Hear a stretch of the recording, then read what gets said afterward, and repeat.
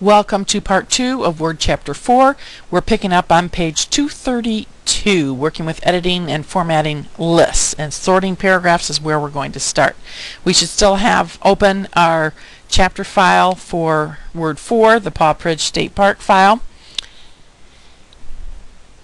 And what the book is saying and wanting us to do is noticing that this list of lodging descriptions, they would like in alphabetical order. Easy. Love it. One thing you want to note is we sort in a variety of ways. Here on the Home tab of your ribbon in the paragraph grouping, we have an A through Z button that's sorting. You do want to select what you want sorted, and you want to select it in entirety. So this is a good time to turn on your show hides. If you don't work with them, turn on. If you don't work with them on, turn them on to make sure you select everything that's here. And make sure that there is a backwards P after each one of these items. If there is one of those little mini carriage returns, meaning it's a shift enter, that will that line will not be on its own. Also, some people, if you ever see this kind of thing where they use a return instead of a manual line break, this sleeps for people would get put under the S's instead of up here with the in room. So make sure that you have used your manual line breaks and your end of paragraphs, your enter key, appropriately. So we have selected only these bullets. On our Home tab paragraph group, let's click the A to Z drop down button, and it asks you, what do you want to sort by? You want to look at the headings, you want to look at some fields, or you want to go with paragraphs. We're just doing paragraphs of text, so let's keep it here. Type says, what do you have? Numbers, dates, or text? Definitely text. And Word will change as it reads what you're doing and try to guess what you actually have. So usually it's right. The big question is, do you want A on top, or do you want it in descending order with Z on top? Well, we want alphabetical with ascending with A on top. Next thing, my list has a header row. That would be more like in a table. You can see the header row on the table. We don't have anything like that, so we can just say no header row, and we go for OK. Bam! Our nice little list is in alphabetical order.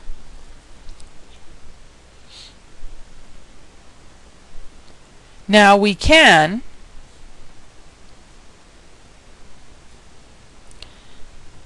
make these look a little better. I'm going to increase my zoom because I'm tired of looking at it so small. Ooh, I don't need quite that large though. There. And I'm going to turn off my show hides because what we're about to do I'd like to see a little bit better. We're going to do a little formatting here. We're going to simply select from the before the colon forward. So I have cabins as a premium, and then I'm going to, in the Styles gallery,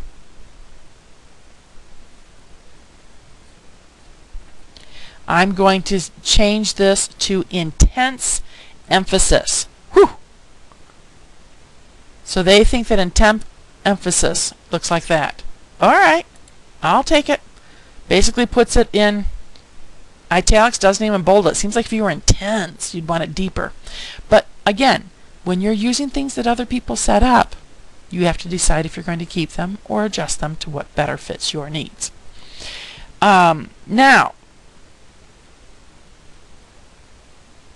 I like this, so I'm going to apply it to each one of these other bullets. Well, there's several ways to get this done. Did you know that F4 repeats the last thing you did? So if I come down a line and I select those and I press F4, it automatically applies that intense emphasis. Alright, love it. There's another way to do this, and your book's going to show you the Format Painter. Format Painter, if you recall from other things you've learned, is a single-use button. When you select what you like, that's your bucket of paint, you click on Format Painter to get your paintbrush, then you get one opportunity to put that paintbrush somewhere else in your document. If you want to use it like a light switch, where you turn it on and you use it until you're done with it, that is a double click. So I have my cabin standard selected. I like it. I'm going to do Format Painter, double click, Now my paintbrush is on until I turn it off. So I can go to Campsites Electric. Oh, see, this is so hard to do it this way.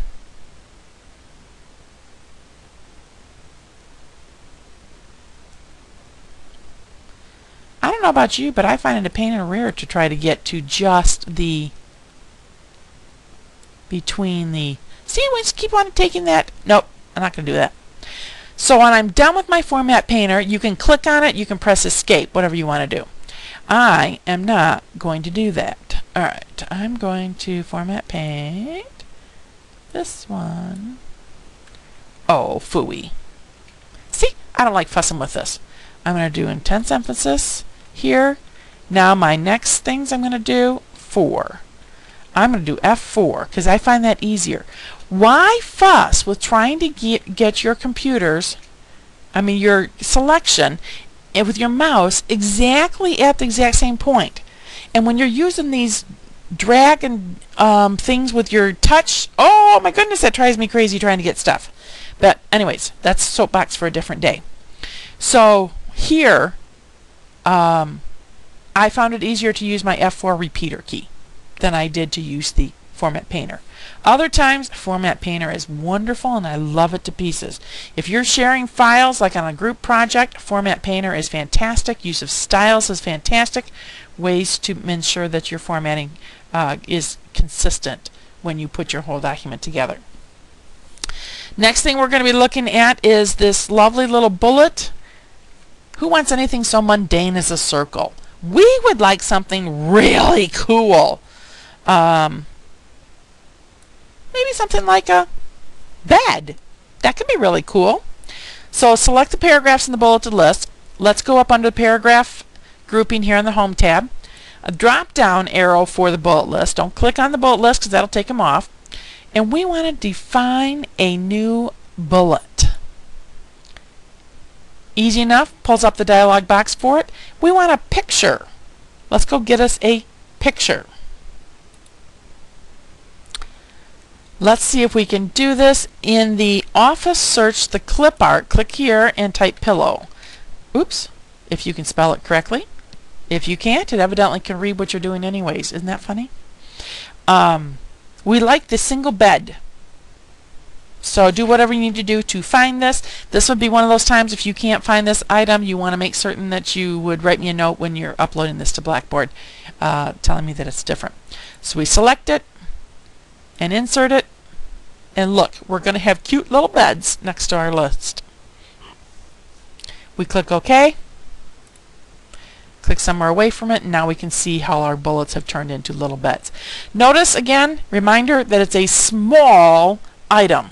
This is not something you're going to use a very detailed picture for. Stay simple. A pillow may even have been better than a full bed. Alright, now you've done it. I want to see. Change, define new bullet, picture, P-I-L-L-O this time. And maybe do we have anything about a simple bed pillow? No, we always have people in our beds or a wedding. What was this blue one? Did I miss one? Alright, again, you want something relatively simple. Let's see what... They really don't know how to do a picture, do they, of a pillow? Well, we're not drawing one today. So we will just insert that one and see what it looks like. See, again, you can't hardly see it. You would have to change the size of your bullet in order to get it to be more visible. So stay with something simple. Don't go messing with fancy detailed photos because you aren't going to be able to tell what they are unless we zoom in, and when we have pieces of paper in front of us we really can't do that.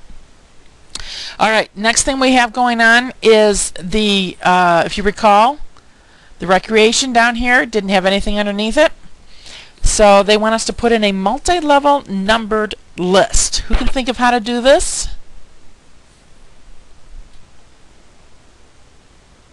Excellent. If you thought of here in the paragraph grouping, we come up to multi-leveled list. We want current list format. It's going to be easiest. Starts with a number 1, and we're going to type this in. This is on page 237.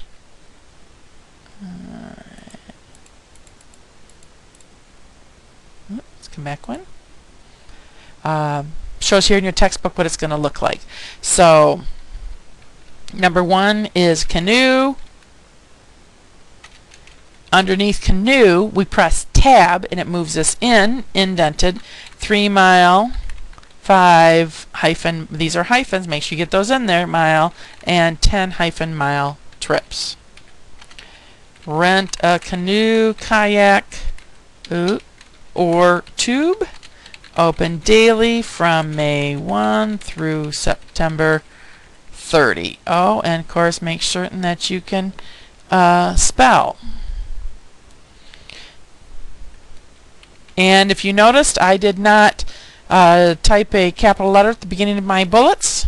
As you well know, Word always capitalizes the first letter, so I have grown lazy and I love it. D, we don't actually have. We are going to do, we want to get to item number 2. All we have to do is shift. Hold down shift, then press tab while we're holding that down, and takes us back to our first level, and we have fish. Just similar like we did with the Smart Art graphic.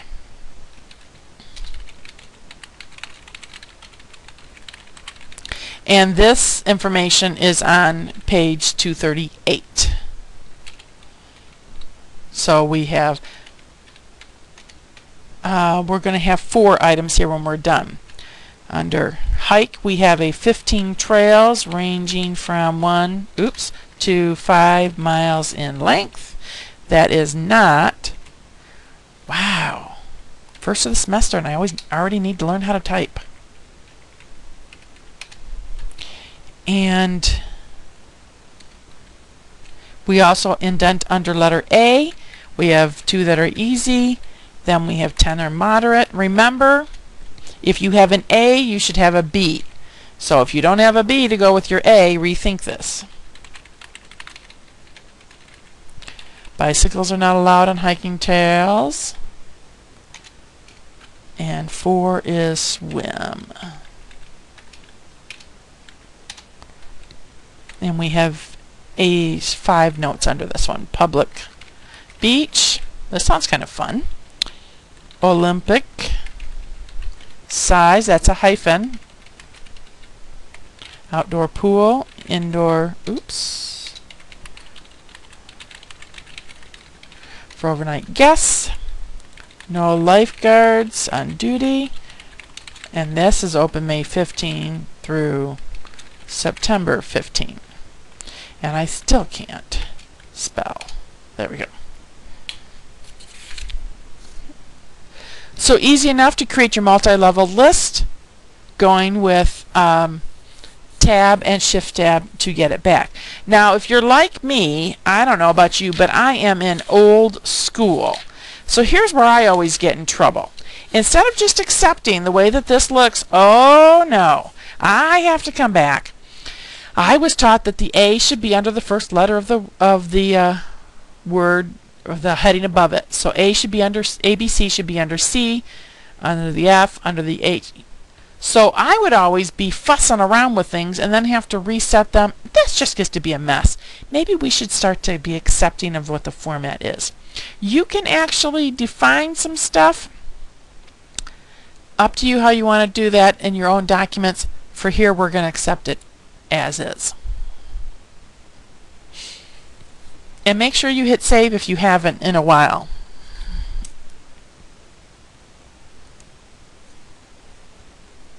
Okay.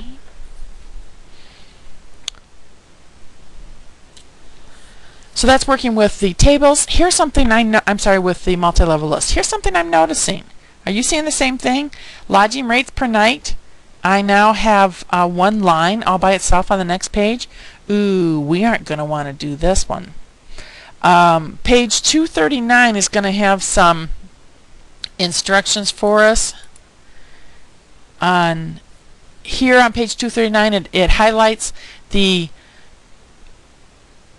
modifications we're going to be making to the tables. In both of those, you can work from that, or you can follow along with a detailed list in the next few pages. So use whichever one that you're comfortable with, or use both. First of all, we're going to be looking at the lodging rates per night, and you may or may not look exactly like mine. One of the things that click in here, our table tools comes up on our ribbon so that we can see, and I'm going to go under layout and say view grid lines. What that does is if there's cell markers that didn't have borders on them, like up here in the header row, it gives me dotted lines for those. Everything else that already has a border on it, it will not affect, because the border will be visible over the grid lines. Grid lines, reminder, are not printing characters. They're simply there to guide you what's happening. And column width is the first thing we're going to look at. You can click and drag your column widths. Just remember that if you have a cell selected and then you try to click and drag, you are affecting only that cell. Not always the best thing that you want to do. So first, I always make sure that I have nothing selected. My cursor's just anywhere. Then I move on to a different cell, get my two-headed arrow, and I like to start off by simply best fitting my column, and you can do that individually, or you can do it on the through the commands on the ribbon.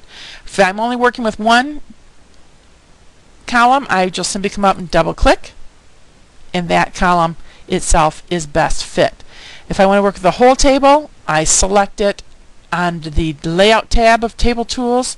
In the cell size grouping, we have a button that says auto fit, and I say auto fit to contents.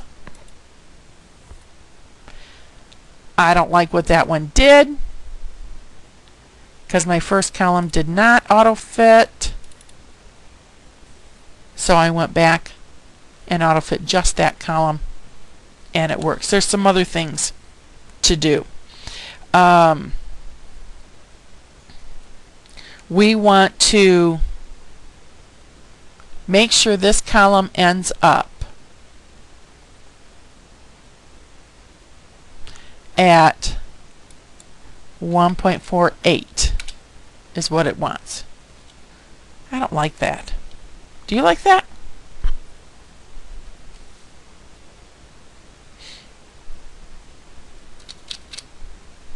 I'm not going to do it. Best fit. I like that better. Why would I want to have something on two lines when there's plenty of room to have it only on one? Right? Right. Next thing that it has us looking at is the, and by the way, it does think that 1.48 would fit. I don't know why it doesn't on mine.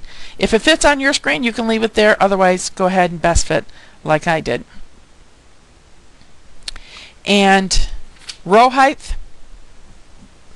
For this, we want to select everything except the header row. The header row is on two, the column headings. Those are on two lines, so let's not affect those. Let's select the other rows. As you're selecting, remember that it also selects the end of row marks. You want that. And we're going to change that height to be 0.3. Motorhome pops on that page. See, now I'm feeling better. That all came on one page. We'll take care of that in a little bit later. Other things we know is that it does not look very professional when you have numbers over at the left edge and a bunch of white space after them. So we will simply change those to, and they're not on the same height. Notice our words over here in the left column, column A, are lower in the cells and our numbers are at the top. Easy enough. Layout grouping, layout tab of the ribbon, we go to the alignment grouping towards the right. Remember, we have these 9 boxes that show us how text can appear in a cell, and we are going to simply align center. So that means align center means that up and down inside a cell is centered and left to right is also centered. Height and width are both centered. Anybody know another way to do that? We learned about it. I know we practiced it in 136. Yes, practice it in 133. We could have set a decimal tab and then aligned all our numbers at the right, and we could have moved that decimal tab to be over towards the center of the cell. That would also take care of the same situation. Now for shading, making it look a little pretty, left hand corner, top left cell, that did not get shaded. So we want to on our design tab for our table tools, over here towards the right of the styles, we have shading.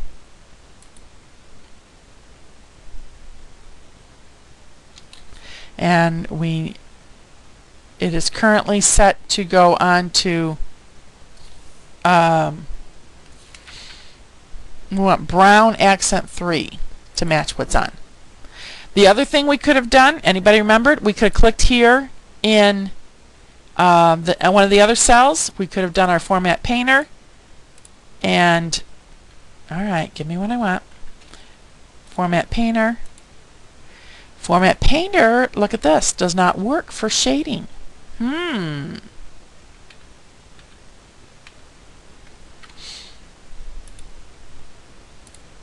So, something to remember. Format Painter does not work on shading. That's okay.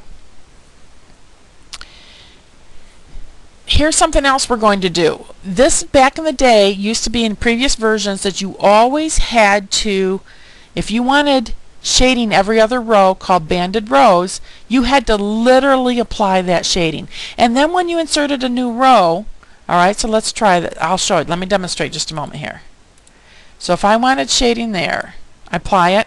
Now if I inserted a new row, see, my shading's off. I would have to go and redo all of my shading. Well, your book is going to show you how to do that. I'm going to tell you, let's do this a little easier, don't you think? So it says to select non-adjacent ranges. If you remember, that means select a range, then hold down Control and select the other ranges that you want selected. We're not going to do that. Instead, on our Design tab, let's look over here on our Table Style Options, and let's just click the button that says Banded Rows.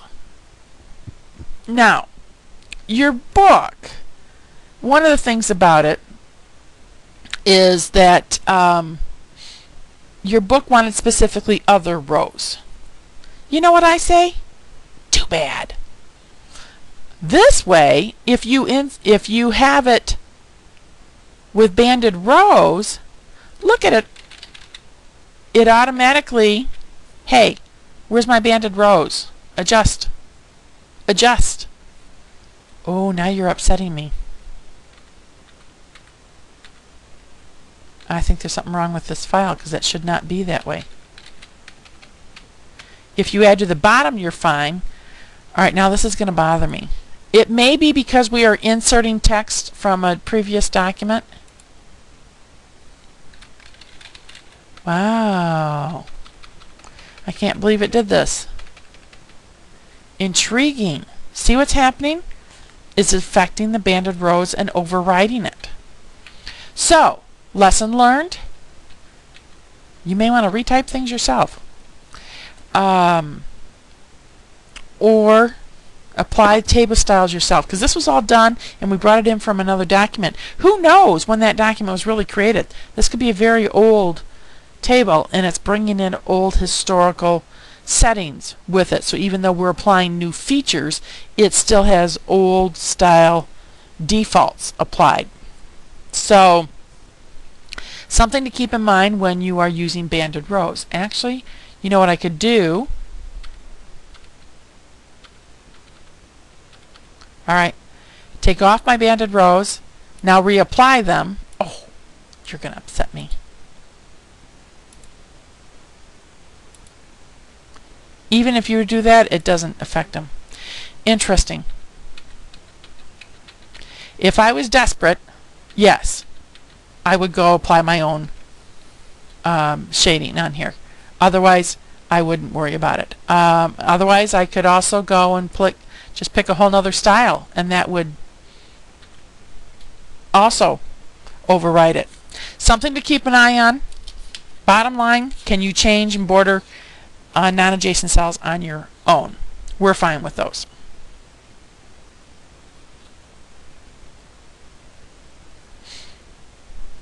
I'm not going to worry about having them match the actual shading color. Here's something you may not have ever tried before. Page 246, we're talking about changing the spacing inside a cell. Did you know that each one of these cells has a margin on it? So your text does not literally come right next to the cell. Like all of these, you notice there isn't any left indent on the ruler if you click on a cell. That's because the cells actually have margins for themselves. And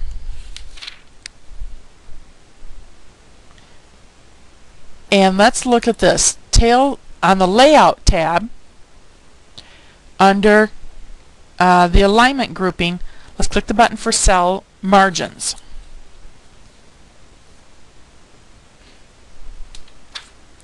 Default cell margins are the top is 0, the bottom is 0, but the left is 0.08.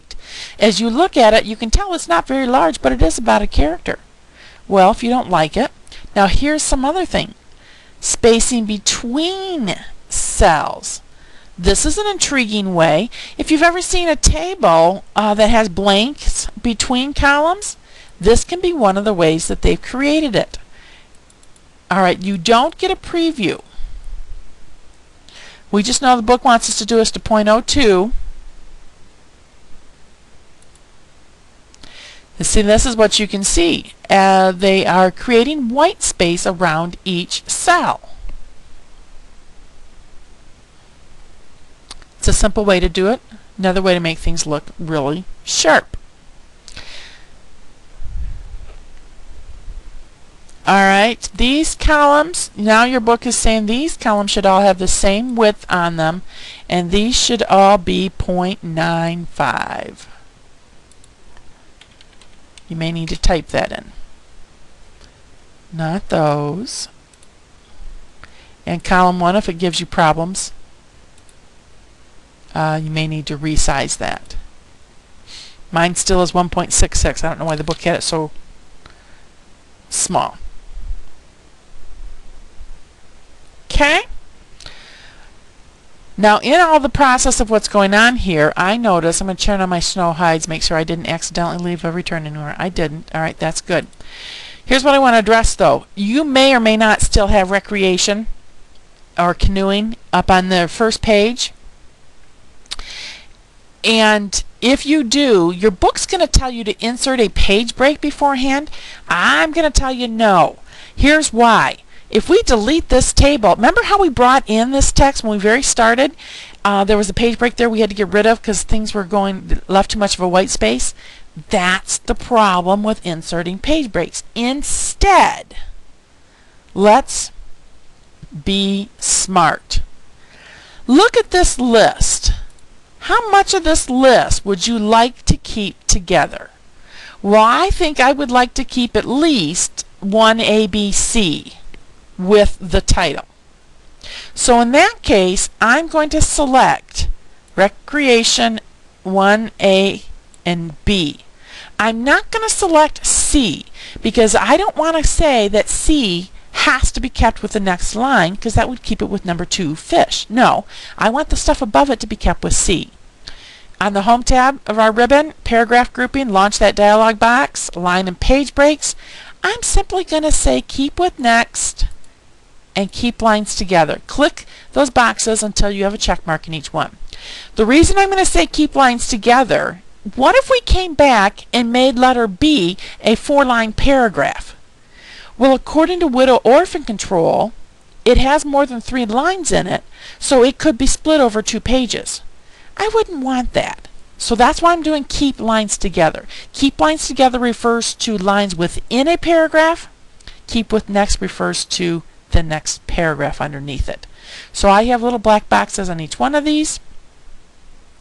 And if I come up here under cabins and take out some lines, okay, evidently I don't need that many, I can see what's going on. So my 2, I would say, always needs to go with A. A always needs to go with B. My 3, I would say, needs to go with those. So I would come in here and I would apply this keep with next formatting to my list in the appropriate areas, instead of using an actual page break that can then later on be caught in the wrong spot and create a very short page. Make sure that you're hitting save if you haven't done so in a while. Things to think about. Park fees. This table, evidently they don't like it as it is. They're thinking that blank column over here at the end after annual is not really needed, and I would agree with that. So they want us to get rid of it. Multiple ways to do this. Go with whatever you're comfortable. I'm moving my mouse. If you can see on my screen, I have my mouse moved so that it shows me a black arrow pointing down. That means it's going to select the entire column, and I want to actually delete it. So I'm going to use a right click to select and show me a shortcut at the same time, a shortcut menu, and then simply say delete. You could go up under the the layout tab and say delete column. Okay? Multiple ways to do it. One thing you will notice though is if you say press delete on your keyboard, it only deletes information inside the cells, doesn't actually doesn't actually delete the column. You could also cut it. I'm doing Control X for shortcut. That would be one way to get rid of it. If you had something on your clipboard that you needed though, you've just replaced it. So you may not want to do that. Or you would need to see your clipboard so that you could see all the items that were on there and get it back. Because remember, your clipboard will hold up to 20-something items. Page 248 reminds us how to delete a row. Same concept. Now we want to check out sorting in a table. So the self-guided tours, swimming, docks, and hiking, they would like in alphabetical order. I highly recommend this. Same thing that we did before with text. We simply select it, and you've got several ways to get to this. I'm simply going to go, I'm already on my home tab, I'm going to use that A to Z, or if you're on your layout tab, that is where you would use your sort button over here on the right hand side under data, and it's asking you what you want to do. You want to sort on column 1. If you click the button down here, it says I have header rows. This one, it doesn't quite understand what we're doing because we have 1, 2, 3, 4, 5 columns, whereas the table line above it only has 4, so it doesn't really know what to do. So instead, let's just leave it no header row, and we want to sort by column 1. It is text, they are in paragraphs, and yes, we want ascending. And click OK. As you notice in the dialog box there that you could sort on 3 different cells in this table for what we're using. We're noticing, however, we don't have something quite correct, and we need to split our access. This big long cell here needs to get split. It's not doing what we need it to do. It's not in the right area. So we're going to put our cursor somewhere in this, and under Layout tab here in the Merge grouping, close to the center of the ribbon, is the command for split cells. We're going to say we want to change it to 2 columns, but still keep it only on 1 row. We say OK. It worked. And we need to resize this so that it lines up with our others and other rows. And then access, so I just clicked and dragged that right border. On the access for it, the text, the word access, actually needs to get into the other cell. Easy enough to do. I'm simply going to click and drag. And just drag and drop it into the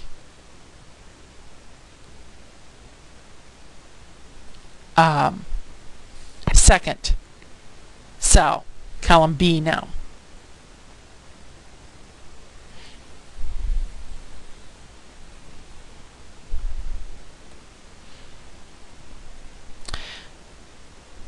And they're happy with where it's ended up. So we're seeing that we can split and move. Working within the table is a little bit easier. Have you ever done anything about distributing rows or distributing columns? Let's check this out. We want to get these, so column,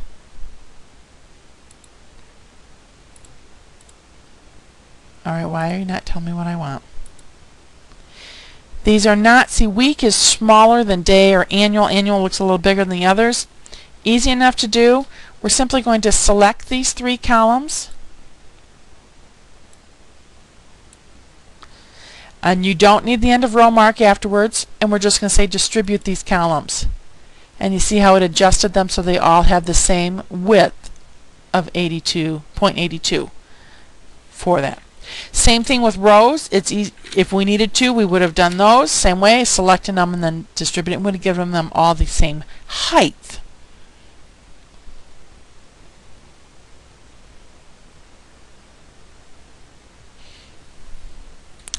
And when we need another column, we're not quite done here.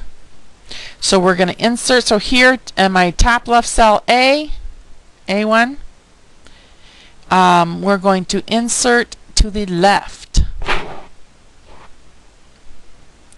And this is where we will actually have our park fees typed in. And then we will merge this and display it vertically. So I select all 5 cells, and under the layout tab in the merge grouping we simply select merge fees. Notice over here on the towards the right hand side text direction, we can click that. Every time we click it, it moves 90 degrees until you have the P at the bottom going up is what we want. So let's center that. That's still your normal centering. You can use your buttons here under alignment. Notice that the pictures also split to tell you where you go. I'm going to do center, center. That's what I'm going to do. And then I'm simply going to auto fit to contents.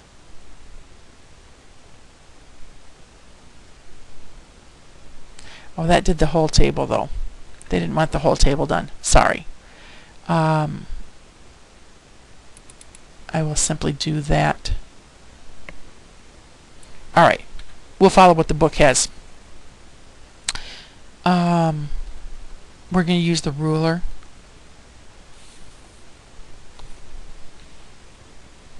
Well, even when I do it, this is not what it's showing in your book. It's showing that docs. Okay. Oh, I see what's going on. I'm going to still fit auto fit to contents. I just always like that best. I really seriously do. After we've done all that, I guess I better not because that messes up the other things you had going on. I will live. Okay, and then if you didn't have already, make sure that we have centering tables.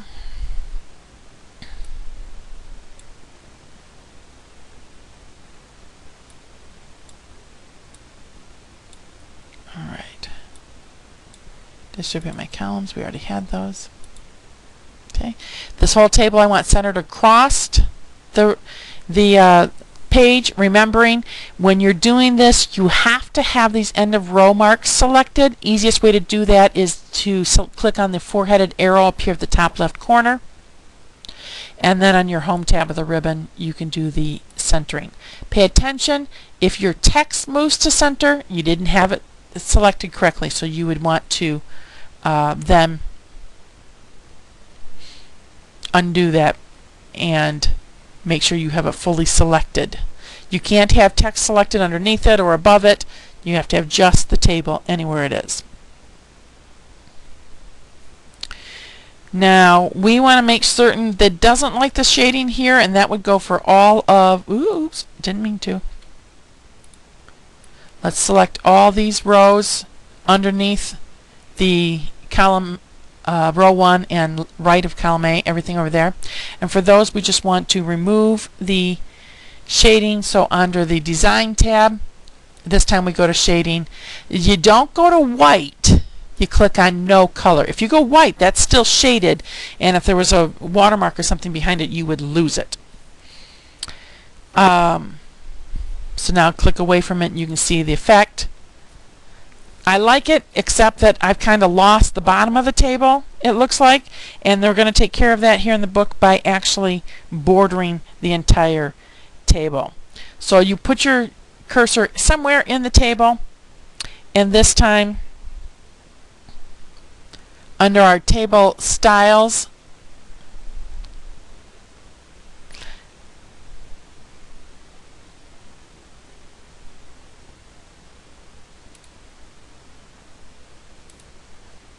I am going to look at alright.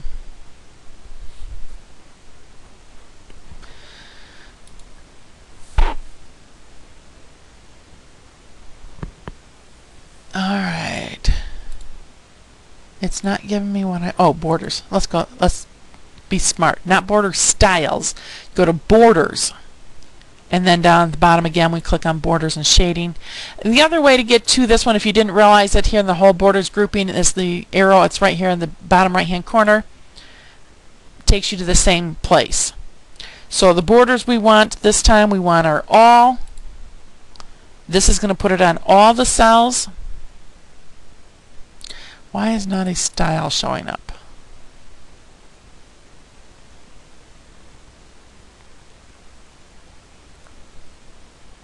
Intriguing. Is yours looking like mine?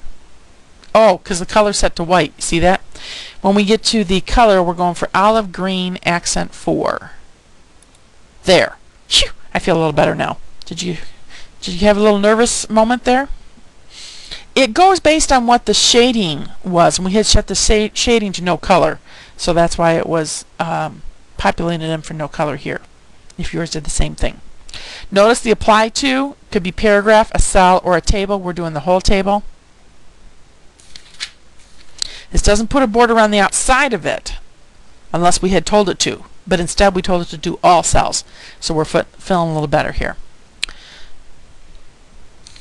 One more thing we want to do to this table is to actually get some totals in here. So for people who want to have access to all park recreation, we want to put some numbers in. Easy enough. Put your cursor in the cell that we want to do, and for us that would be under the days, at the end, the bottom of the days, and in the blank cell there. Under Table Tools, on the Layout tab, we want to click the button that says Formulas. The let's give us, it populates guessing we want to do sum above. I like it. Number format.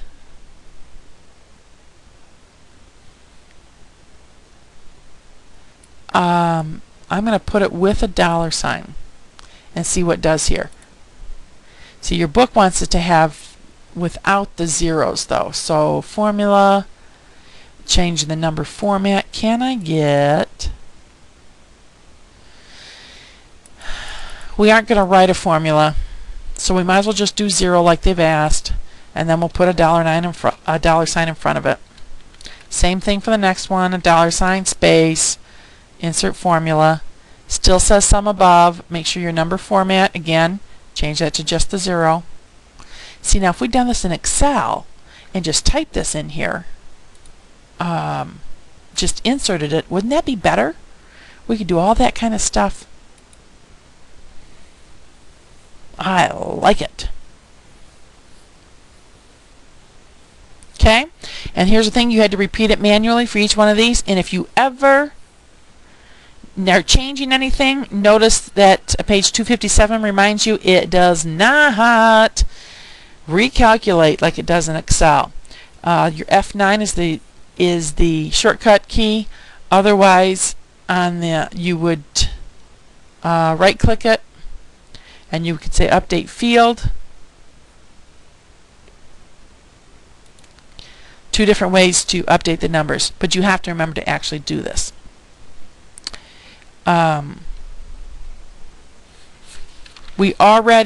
Your book's telling you to go down to the bottom here and delete any extra returns. We already did that. I'm just pressing the delete key just to make certain. Let's zoom out, see what's going on in our document, see if we like it and what we want to do to it. View tab, let's go to multiple pages. And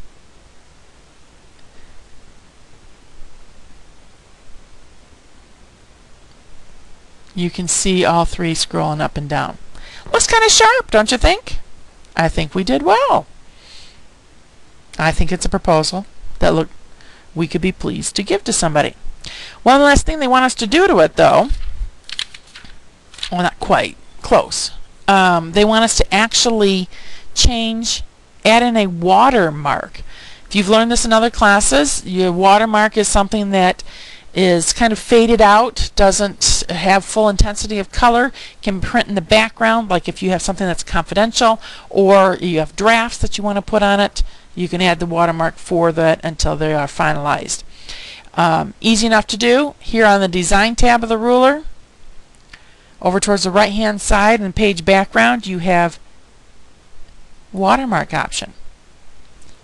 And you can use one of the ones that are already here, or what we're going to do is go down here at the bottom, we're going to have a custom watermark. And we want to click on picture watermark, and we're going to select picture, and this brings up our dialog box, and in our search box when it comes up we're going to type in paw prints. Let's see what this is doing here. Looks like it's going to take a minute to load up.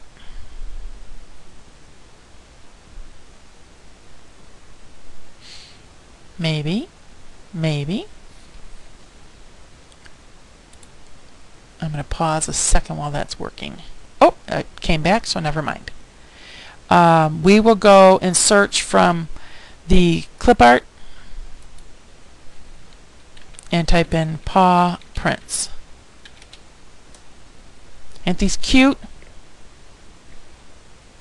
Okay, we select the second one for me. Should have something for you, and insert it. The scale is, leave that at auto and wash out. We aren't going to do any text. Let's see where this goes. Does it go everywhere? And close. Notice that it went on every page, even though we have section breaks. So this is something that overrides section breaks. When I've done it in past, especially if you want to do it in a header or footer, you would add that in on the page. It would only go in the section you were working on. So this is something to realize is different in 2013. Last but absolutely not least is they've decided the theme that we're working with. Love the theme. WISP is what we want to stay with. However, the fonts may not be what we want. So let's go check out the fonts. Here on the right hand side of document formatting with colors, let's go to fonts and find TRE. Oh, you can't type it in. So these are usually in alphabetical order though. TRE B-U-C-H-E-T. So everywhere we did not change, you know, some of it we already had updated. Anything that's in the default, the normal font, is now changed to this font size we just showed. I don't see a lot of difference in it. Let's see, I'm going to do an undo. Alright, it looks to be a little bit smaller. Huh. I don't see a lot of difference in it. But evidently they did enough for what they were doing. If you haven't already, spell check your document. That's an F7. Mine says, for your shortcut, mine says I'm good to go. And this finishes your chapter project for Word Chapter 4. I hope you found this video helpful.